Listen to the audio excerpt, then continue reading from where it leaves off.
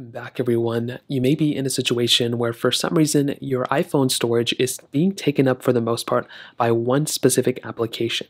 So in this case, we can see that the biggest one that I have here is this iOS 16 Developer Beta 2, but below that is Genshin Impact Real Racing 3. These two applications are taking up multiple gigabytes of storage on my phone.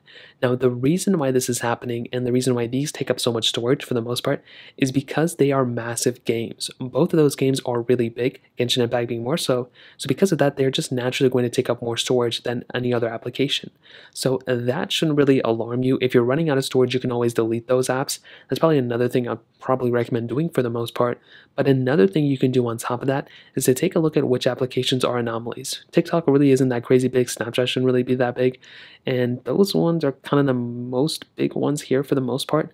So the reason those are taking up so much storage is because they have a bunch of cache and everything and files in the background.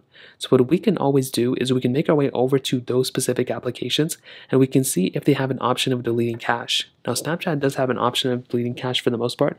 So you can click on your profile here, you can click on your settings, and all you want to do is go down to the data panel up here or the account actions, and you can clear cache. So that's going to clear 70 megabytes of cache, and you can even clear out a lot of other things, clear scan history, clear search history, and that's going to take down this 364 megabytes down to probably less than 300. So each app should have some sort of setting like that. If they don't, then you can always delete those applications and reinstall them.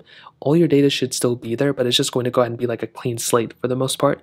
On top of that, another big thing you can do is to go ahead and go through each individual app and see if there's any other options within there that allow you to go ahead and delete any internal save data. Maybe if you have like a game that has different save files, you can delete those. But those are pretty much the main things. On top of that, you can always update your iPhone. So you can do that by going into your iPhone settings here. You can go into software update, which is right up here, and you can just go ahead and update your phone, and that's pretty much another thing you can do as well. So that kind of covers it up. If you have any other thoughts or questions, please let me know in the comment section below. Hit the like button, that would mean so much, but definitely hit that subscribe button. More importantly than everything else, I love every single one of you guys. Hopefully I'll catch you guys in the next video. Peace out, till then.